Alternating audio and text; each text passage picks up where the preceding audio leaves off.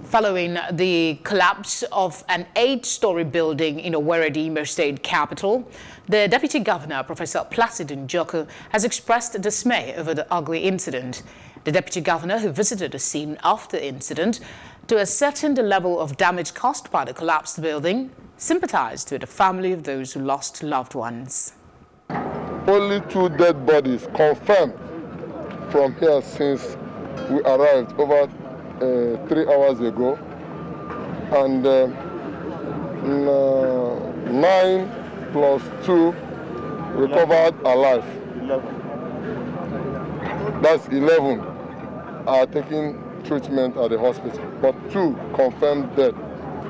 It is unbelievable, from what I hear, that somebody would develop a building like this without clear standards. The indication is that the developer does not have the authorization to develop a building like this. If this is proven to be true, government is going to be very, very upset. And frankly, this plot of land will naturally be revoked. If he has a C of audit, it must be revoked. I think that Imo State wants development, but we want organized development. We want legal development, not illegal development. We have a government, we have standards, we have institutions, and if we have to develop a project, we'll go through the institutions and get appropriate authorization to do what we must do. And then we keep to standards.